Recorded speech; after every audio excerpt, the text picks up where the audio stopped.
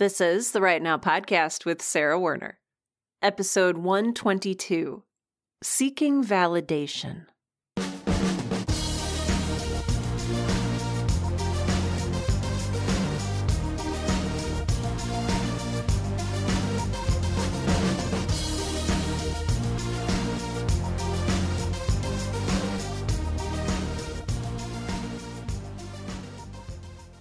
Welcome to Right Now, the podcast that helps all writers, aspiring professional and otherwise, to find the time, energy, and courage you need to pursue your passion and write.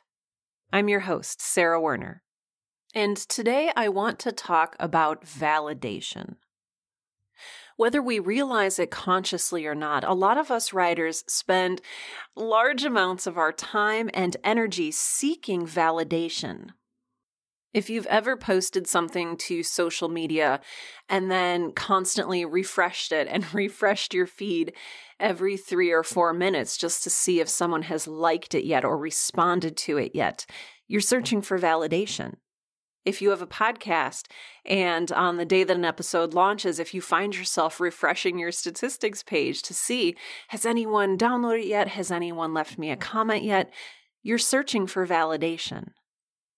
If you've ever sent a draft of your novel or one of your poems to a friend or a family member and then just sat at your desk sort of anxiously hopping up and down waiting for their response, you're searching for validation.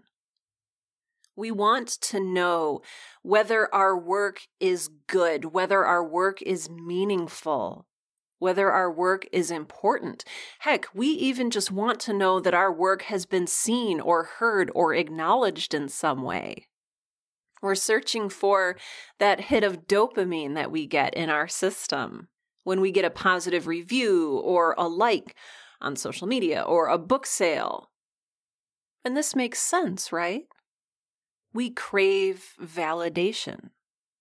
We put so much work and love and parts of ourselves into our creative work. And a lot of us want to know, hey, I'm not doing this for nothing. I'm not being ignored. I'm not invisible. I'm part of something. I'm part of this tribe of writers. I'm part of this community of storytellers. I think ultimately we want to know that we belong and that we are not being shunned. And I think that's a very primal need. We want to be seen. We want our work to resonate with people. And so we look to other people to tell us that they have seen us, that they have read our work, that they have witnessed the little piece of ourselves that we put into each one of our creations. The search for validation, the need for validation, I think is drilled into us at a very early age. Our behavior is judged and evaluated and corrected by our parents, family members, guardians, caretakers, people who are invested in how we turn out. We're taught that there's a right way and a wrong way of doing things. And that if we do things the right way, we are praised and rewarded and allowed to be a part of the community. Later in school, this is taken a step further. In addition to being told that there's a right way and a wrong way to do things, we also get introduced to a grading scale. Or at least you do if you went to public school like I did. I'm not sure what kind of school you went to, but there were varying degrees to which you aligned with the ultimate correctness. If you were extremely, extremely correct, you got an A. So we had letter grades, A, B, C, D, and then F. I don't know why there was not an E. There was not an E. There was just A, B, C, D, and F. And if you did well, you got an A. If the things that you did and the projects you completed and the homework you turned in aligned with the set ideal of correct and good, you got a good grade. You got an A. If it was slightly off or sloppy or messy or slightly wrong, you would get descending grades, a B, a C. If you kind of didn't try or didn't put in the effort or were just very, very wrong, you would get a D, or unthinkably, at least unthinkably for me, an F. And F stood for fail. And that was when you just completely failed to align with the understood concept of good for whatever assignment you were working on. These grades, in turn, told us how good we were at different things and became part of our identity. I spent much of my educational career as a straight A student, and I'm not trying to brag. I'm just saying that that became my identity. My identity was I excelled in my classes and I got good grades. And this was part of my identity. This is how people saw me, and it set the expectation for what people wanted from me. So if one semester I got a B or a C in a class, my teachers would be very concerned and say, "What's wrong? You're slipping." Whereas if a student who is known for getting straight D's in classes got a B or a C, that would be treated as a good thing because they were steadily, quote unquote, improving. And this is really what's interesting, is that this very objective grading scale can be so very subjective when it comes to validation and to our identities. Some classes I coasted in because it was easier for me just because of my skill set and the things that I did at home. Other classes, getting that A was extremely difficult. And I had to study and use flashcards and really stay up late wrestling with the subjects. English class was always relatively easy for me. I had grown up reading and writing and internalized those skills, and so all I needed to do to keep up in class was make sure that I read the material. Other subjects, such as math or chemistry, I remember staying up late, wrestling with the material, racking my brain, calling myself names, throwing my pencils across the room when I was doing my homework out of frustration and anger because I wanted those A's. I wanted to be good. I wanted to do my work correctly. And doing my work correctly meant expending different amounts of energy in different subjects. So an A didn't necessarily mean I was pushing myself or learning or growing. An A simply meant I was conforming to the standard that had been set by my teachers, and I simply had to work harder at that for some subjects than others. The grades that I got had absolutely nothing, or I don't want to say absolutely. The grades that I earned had very little to do with how much I was actually learning and growing. And I can't stress that enough. I wonder if you had a similar experience, that your grades did not reflect how much you learned and grew as a person, or even learned and grew along with the subject matter, but by how well your results conformed with the standard, with the expected answer. I promise I'm going somewhere with this, and I'm not going to spend this entire podcast episode talking about grades in school. But I think it's important to talk about because it set us up for how we later thought about and created and grew within our art. Today, when we post something to social media, when we send that draft of our novel to a friend or a relative to read, when we publish a podcast episode, when we publish our novel, and then we spend so much time refreshing the page, refreshing our email inbox, refreshing our reviews, refreshing our statistics, looking for validation, looking for whether or not we have conformed to some kind of standard, whether we have succeeded in our task, whether we are good enough. If you're anything like me, and maybe you are and maybe you aren't, that's not a requirement to listen to this podcast, but if you're anything like me, you're still searching for that A or that A+. Because if it was possible to get an A+ in a subject, you better bet that I was looking for that A+. But I have to ask you a question. Despite our training, despite the labels and the associations of good and bad with different grades, this is all based on a system of conforming to someone else's standard. Whether our work is valid or not, in someone else's eyes. Will people like the picture that we posted on Instagram? I don't know. It depends what their standards are. It depends what they understand as good or bad. It only has a little bit to do with you, and a lot to do with how you're conforming to what is acceptable, what is valid in our society at this current moment. Things go in and out of fashion, in and out of style, and it can be exhausting to keep up with what is currently valid and what is currently not valid. And my question is, do we want to compare and weigh and value our life's work against a fleeting, ever-changing standard?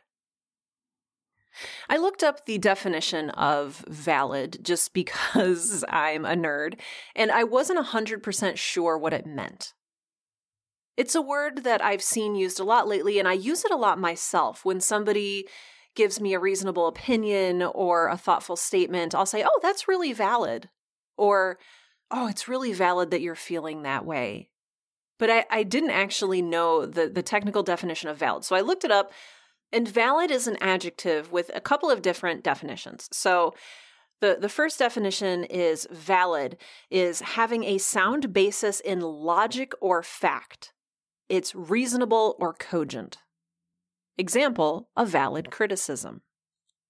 The other meanings of valid are even more legalistic than that and have to do with legally binding due to having been executed in compliance with the law or legally or officially acceptable. So, example, the visas are valid for 30 days. It really struck me how much of the word and sense of valid is rooted in law. Again, in right and wrong. And how much of law is a social construction that keeps us conformed as a community. All of these things are related. And I'm also not saying that conformity is necessarily wrong, right? Like, I want to conform with the laws of my society so that I can be a good neighbor, so that I can be a good community member, so I can be a contributing member of society, and I don't want to go around running red lights and murdering people. It's just rude. I conform to these laws because I see value in them, and they are worth pursuing to me. Right? Murdering someone is wrong. I'm not going to murder someone. I'd feel really awful if I murdered someone. I would destroy their life and their family and probably my life too. It doesn't make any sense. Logically, murdering is not a great idea. But there are other standards and almost laws that I agree a little bit less with based on my value system. Such as not wearing white shoes after Labor Day. That's one of those cultural norms that I don't know if it's gone out of style or not, but I don't really care about it. It does not feel morally important to me, and I will wear white shoes whenever I want because I don't care what other people think about my sense of style. Or in the culinary world, there used to be this adage that you don't pair white meat with red wine. Like you pair white wine with white meat and red wine with red meat. You know what? I love red wine and I will drink it with just about anything. Fish, chicken, vegetarian and vegan dishes. Because I like what I like. And I don't want anyone else to tell me what I can or can't do regarding my own aesthetics.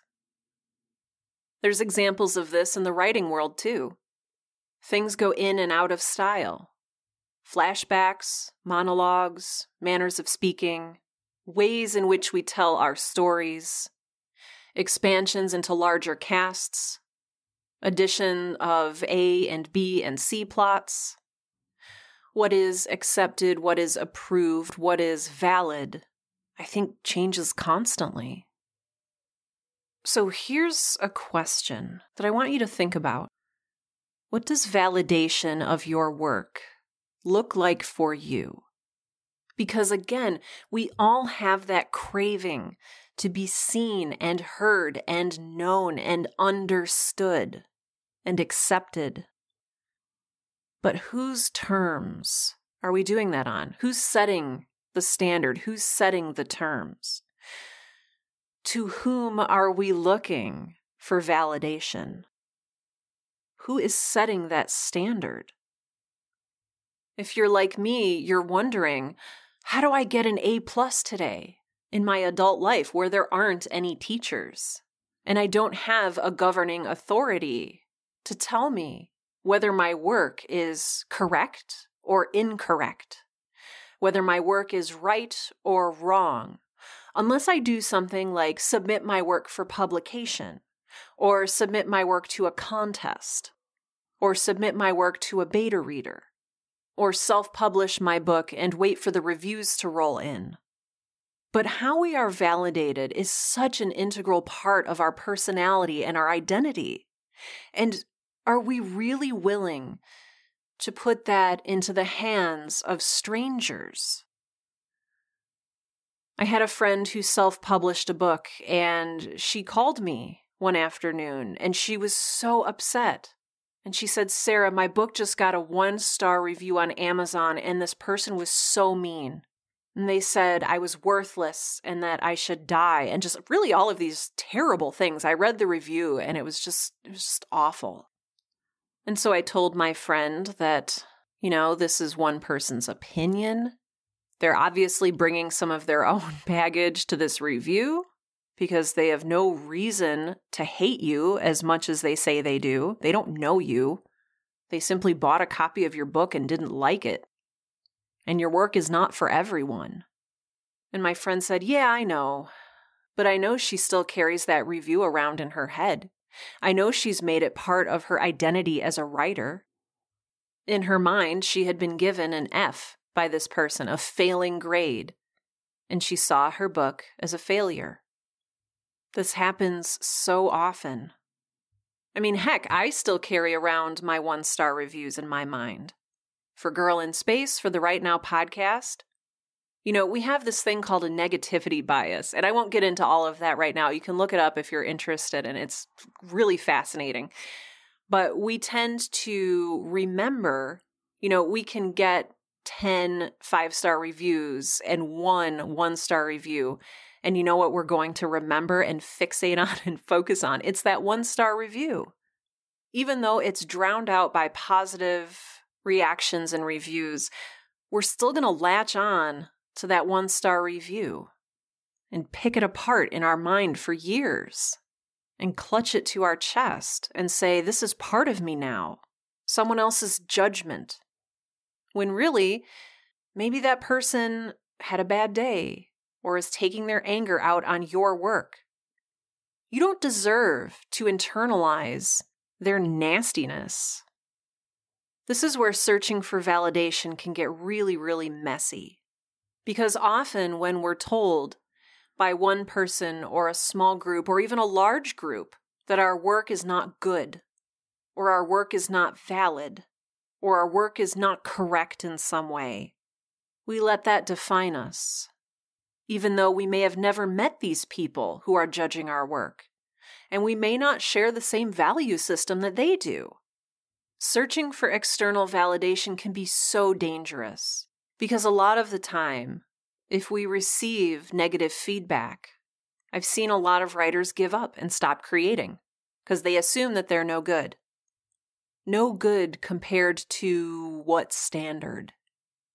I'm not saying that everything you create is magical and perfect. I mean, it's magical because it's part of you, but you're going to go through your life and not everything you make is going to be your best work. And in fact, 20 years from now, you might look back at the work you're creating today and cringe. But that doesn't mean you shouldn't make it. You still need to create it because you need to learn and grow. And how we learn and grow and get better is by continually honing our craft and looking for feedback not from internet strangers, not even from random judges at contests. I have to tell you, just real quick, I've talked to so many creators who have submitted their work to contests and have not gone on to the next round or received feedback that their work was lacking. And it's like, who is this judge? Just because somebody's judging a contest does not mean they know what they're talking about. Literally anyone can open up a contest for a short story or a poem or whatever submission. Like I could open up a poetry contest and pick my favorite poem. But that's so subjective. And really, do I know anything about poetry? I mean, like a little bit, but I wouldn't feel comfortable judging a poetry contest. But there are some people out there who know a lot less about poetry than I do, who would feel very comfortable judging your poems and telling you that yours is no good by whatever their standards are. We have no idea what their standards are, what their education is like, what they've learned, what they value. Anyway, external validation can be so dangerous, especially when we let it A, define us, and B, determine whether we're going to keep going. When my mom was a little kid, she submitted a poem to an English class, and the teacher told her it was no good and she was not a good writer. My mother is in her late 60s today and is still convinced she is not a good writer, because after that she gave up and she didn't try again. And that just breaks my heart. So if we're going to learn and grow, we do need criticism. We do need guidance. But we need to understand and choose who we're asking to review our work. We have to be very careful about this. You can't just post something for the general internet and ask for feedback. Who are these people? Do they value the same things you value? Do they appreciate literature or poetry or whatever it is you're writing or creating? So yes, get opinions on your work, submit your work for validation, but make sure it's to people whose validation you actually value. And even then, take their criticism with a grain of salt. Neil Gaiman has very famously said that if someone you trust points out that there's something in your writing that doesn't quite work, you should listen to them. But you should not listen to their response on how to fix that problem. That's up to you. They're always right, he says, when they point out that there's a problem. They're nearly always wrong when they tell you how to fix it.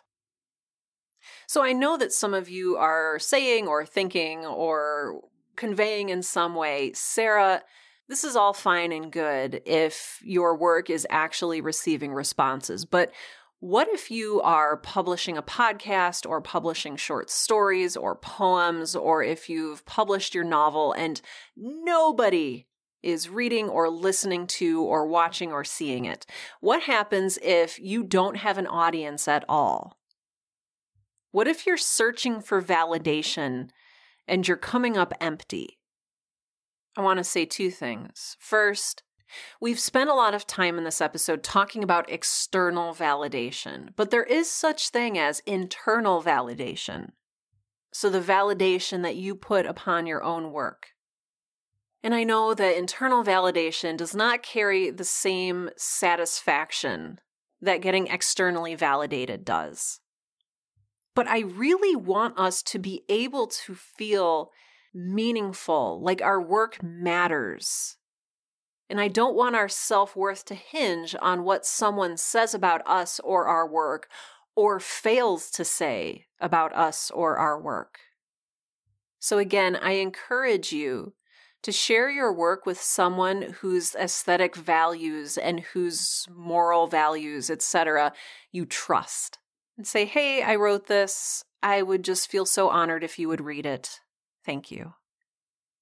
If you're looking for a larger audience building is an entirely different Right Now podcast episode entirely, and we will get to that. Or you can go back through the catalog of old episodes. I think I have a few in there on finding and developing your audience. But for now, I want you to know that if you feel compelled to create something, as so many of us do. I believe that you're compelled to create this, to tell your story, to put pictures or words onto a page. You're compelled to create for a reason. And that reason speaks to the very core of you as a human individual who has intrinsic meaning and worth. You matter and your story matters. I know that's hard to remember sometimes when we feel alone, we feel isolated, we feel worthless, we feel all sorts of really awful things, especially if we struggle with depression, anxiety, any of those other really nasty things that crawl into our brain. So in times like that, I want you to turn to a creative community. Whether that is a group of friends from school who took similar classes, whether that is trusted friends or family members, whether that is a writing mentor, whether that is simply a group of writers on Discord or Slack or Facebook or somewhere else that you've grown to know and like and trust. And if you don't have a community like that, I encourage you to find one or create one yourself, because we need people we can trust with our work. What does validation look like for you? And where are you seeking it? And from whom are you seeking it? These are such important questions, and I encourage you to think about them this week. Whether you just think about them while you're on a treadmill or on a walk, or if you decide to journal about them, let me know your relationship with validation. Let me know how you see validation of your work and what it means to you.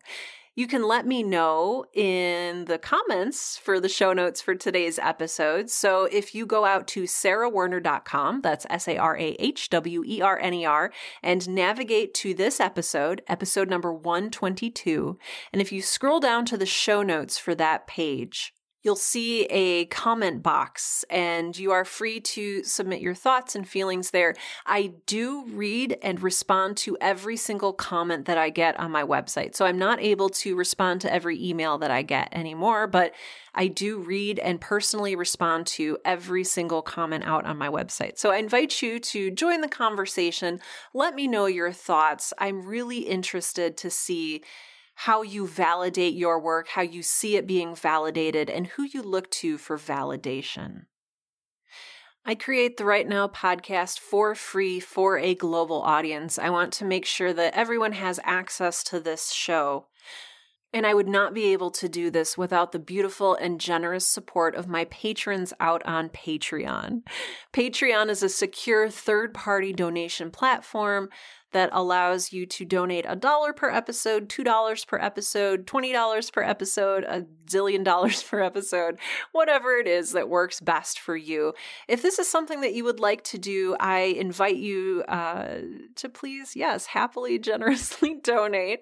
You can do that out on my website, sarahwerner.com. That's SARAHWERNER.com. Scroll to the show notes for today's episode and click Help Support This Podcast. I would greatly appreciate it. That money goes toward hosting costs, it goes toward equipment costs, it goes toward my time and preparation for the show, and it also goes to making sure that each episode is transcribed so that it is accessible for everybody regardless of ability. And yes, I have gone through every single episode of the Right Now podcast, and transcripts, full transcripts, are now available for every single episode. And that is in part thanks to the generous donations of my patrons out on Patreon. So thank you for that. I would especially like to thank Kayla Mary Heel, Christine Black, Laurie, Regina Calabrese, E.V. Knight, Garrett, Leslie Duncan, Mark Bullock, Michael Beckwith, Mike Teft, Sarah Lauzon, Sean Locke, Summer, Tiffany Joyner, Tim Shen, and Whitney Magruder for their, once again, generous and beautiful donations. Thank you, all of you, for doing what you do to support this show and to support and encourage writers all over the world. Thank you. A few quick mentions. First, if you are looking for a writing community to join, please come join my writers group out on Discord. Discord is just sort of a messaging platform similar to Slack. It's free. All you need is the link to join, which I will provide here in the show notes for today's episode.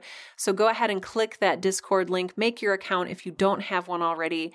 I would love to see you in our writing community. It is just in the same sense of this podcast, it's just very warm and nurturing and encouraging. And again, I would love to see you there. Secondly, I have a really cool opportunity. I've been invited to interview one of my favorite writers, Anne Lamott, this upcoming May 24th, 2021. It's going to be virtual and tickets are free. And so it's going to be 1:00 p.m. Central on May 24th. And if you want to snag a ticket, I will also provide that link in the show notes for today's episode. So lots going on in the show notes. And with that, this has been episode 122 of the Right Now podcast, the podcast that helps all writers, aspiring professional and otherwise, to find the time, energy, and courage you need to pursue your passion and write. I'm Sarah Werner, and I think that you're pretty valid.